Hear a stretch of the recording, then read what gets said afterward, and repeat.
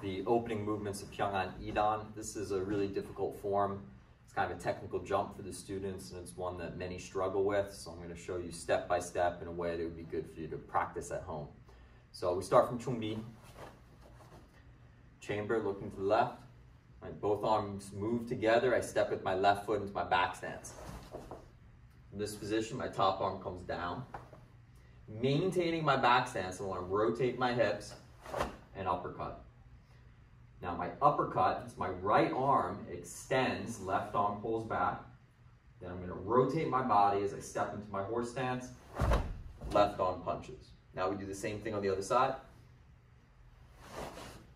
Two arms together, down, maintain your back stance. Extend. And then just go through just like that, doing both sides. And just once, I'm showing to you from the side, so if we start facing this way,